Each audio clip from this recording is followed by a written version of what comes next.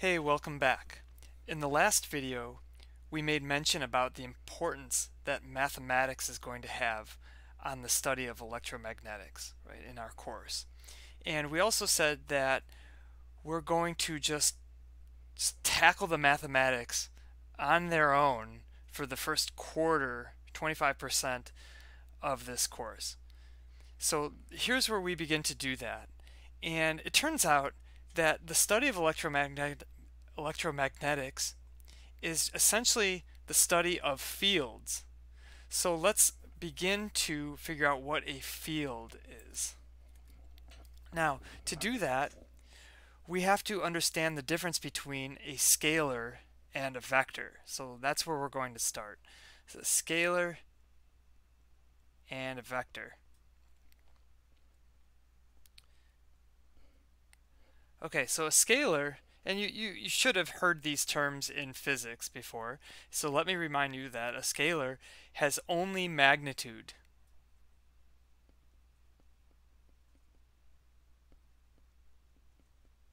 Only magnitude, while a vector has magnitude and direction.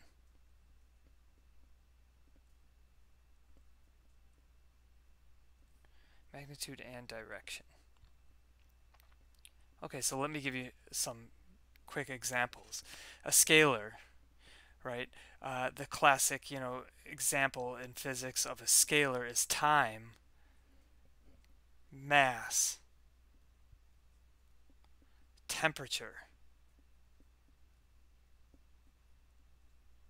A scalar can be negative, right? Temperature can be negative, certainly. Maybe not in Kelvin, but in Celsius and Fahrenheit. Mass happens to be non-zero or non-negative, and time happens to be non-negative. But scalars in general can be positive, negative, or zero. They do not have direction, so you can tell me 2 seconds, but it doesn't make sense to say 2 seconds this way, or north, or something like that, or mass is kilograms, or it does not have a direction. A vector, on the other hand, does have a direction. So the classic example from physics would be a force, right? I have so many newtons in the positive x direction, or the north direction, or something like that. Displacement is also a vector. I've walked 3 meters north, or 3 blocks north, or something like that. Displacement. Acceleration is another example. Right. The acceleration due to gravity is 9.8 meters per second squared down, towards the center of the Earth. So, there are others, of course. These are just 3 examples of each. Now, in our course, we're going to reserve special notation to distinguish between vectors and scalars. So let's start with a vector. A vector in print is going to be bolded. So like, I'm just going to use the capital letter A, for example. So if A was a vector, it would be bolded in print. What do I mean by in print? Well, things like your homework assignments from me, the exams you take in this course, the textbook, these are all printed. They're all in text, so you will see them as bolded. Now for me, just writing this bold letter here is a pain in the butt, and so I'm not going to do that when I write notes in these videos, or the notes in my PDFs will not be bolded. Instead, I'll put an arrow over it like that. So these things are the same thing, right? Those both mean vector A. All right.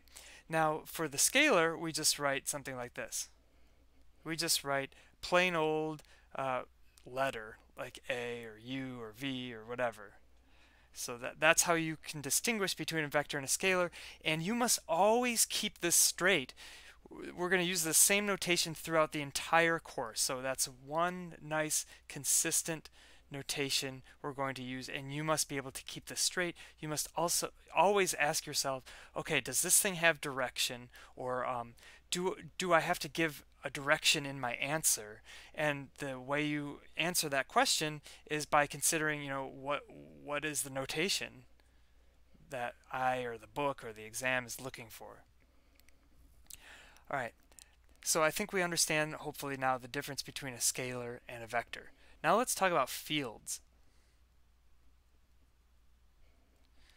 A field is a function, think about mathematics, that specifies a quantity everywhere in a region. Okay? So it's a function that specifies, a function. So think about like f of x. F of x is a function that specifies something, maybe you say y equals f of x. So this specifies y on x. So you tell me what, this is like a one dimension. Here's x. You tell me where you're at, right? That's the region. You tell me where you're at along x, and then I'll specify this quantity for you. Maybe y means temperature, or maybe y means mass, or something like that. Okay, so again, a field is a function that specifies a quantity everywhere in a region. Well, what if you had, we're not going to just talk about one dimension. We're going to talk about two dimensions in space, right? I can move up, I can move down. So maybe I would give you the coordinates of where I'm at, and then that specifies, I don't want to use y here, but maybe that specifies something like A. I used A up here, so maybe that maybe A means temperature. So I travel, along the, east-west, and I travel along north-south, and then I'll tell you the temperature. Or we're not even going to limit ourselves to two dimensions. We're going to talk about three dimensions in our course. So maybe I can move east-west, which would be x, north-south, which would be y, and maybe up and down, which would be z, and then maybe I tell you what the temperature is, right? So again, a field is a function that specifies a quantity everywhere in a region. So that's this. Here's the region specified by x, y, z, and then we are specifying a quantity A. Now this quantity A can be a scalar, and if it's a scalar, we call that a scalar field. Okay? If that quantity is a scalar. But that quantity can also be a vector, and if that quantity is a vector, we would call that, a vector field. So electricity and magnetism, it turns out, is essentially just the study of fields, particular fields. And we've been talking about how we can apply this to gravity and fluids, because gravity and fluids, well, they're vector fields as well. And so we're going to be usually concentrated with about vector fields, okay, but some scalar fields. But gravity and fluid motion is a vector field. And so we can take our mathematics that we study in this course and we can apply them to those things as well. But let me give you some examples here. So let's talk about the weather. The weather is a nice two-dimensional problem where we have east-west along the x direction, and we have north-south along the y direction. So maybe I take some data, right, at some weather towers, and maybe I know that in this region is like 80 degrees, and maybe over here is like 81 degrees, right? And maybe there's like a mountain top here, and so around here is 78 degrees, and around here is like 80 degrees. Okay, so in this example, because we're specifying temperature, and temperature is a scalar, we would say that this is a scalar field that we're describing.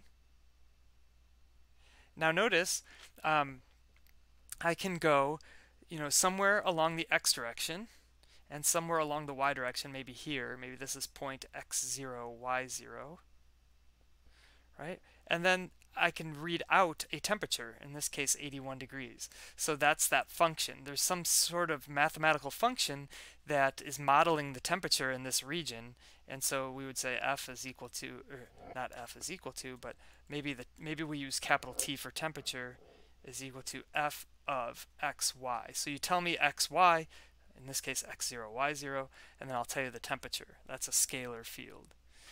Okay, now in keeping with the weather, another typical field that you'll see in the news, the weather segment, is the wind velocity. So maybe in the same region, so we've got x, y, so x is east-west and y is north-south. We say the wind velocity. So maybe, you know, at this point, maybe the we draw an arrow and we have 10 miles per hour, and then maybe at this point we draw an arrow, and maybe we make that arrow a little bit longer because its velocity is like, it should be miles per hour, is larger. It's 11 miles per hour in some direction. And so, you know, I'm not going to label all these arrows for brevity, but you could specify the wind in this region like this. And certainly you can only draw a finite number of arrows, but really every single continuous point in this region would have some sort of wind velocity. Okay, now here you're specifying a vector, so we would call the wind velocity to be a vector field. So why is that? Well, and I'll use u as velocity. So I can come, maybe this is point x0, y0. So I can come along x and y and to this point, and so I want to know what the wind velocity is. Well, you have to give me 10 miles per hour, and you have to give me the direction of the velocity, right? And so that's why this is a vector field. So we would just write something like this. So this would be our vector field. You notice the arrow over it because this is not in print, right? This is me writing, so I'm going to put the arrow over it. Gravity is the same way, and I'm going to, throughout this course, relate our subject to gravity quite a bit. And I just want to elaborate on that gravity analogy right now before the end of this video. Gravity is a fundamental force in nature, as is the electromagnetic force. That's why we'll usually be talking about gravity and electromagnetics side by side. Gravity we know a lot about because of Einstein and Newton, but we still cannot say what it is actually. What draws the apple to the earth? Like what is it exactly? We can't break it down on that fine level, and that's because gravity is what we say is a fundamental force. It cannot be broken down anymore. You can talk about the properties. You can say, oh yeah, you know, it points in this direction, or it has this magnitude. It makes some waves, right? There are gravitational waves. We can distort gravity. You know, it can be distorted in some way. Okay, but you cannot actually say like what it is, and because it's fundamental, right? And so in the same way. In electromagnetics, electromagnetic force is a fundamental force, and so we really can't say like what it is exactly. We can say its properties, how it propagates. You know, the forces act along such a direction or with such a magnitude, right? We can talk about the waves of electromagnetics, all right? But we're in our course, we're not going to try to attempt to say like, you know, what it is exactly. What is electromagnetics? Like, what is that force? We're just going to describe the mathematics. Okay, so you're getting a kind of a glimpse of that here. So in the next video, we're just going to continue on and talk about vectors now, how we're going to handle vectors, because scalars, of course, you're used to numbers from algebra and so forth. But now we're going to talk about vectors. So stay tuned.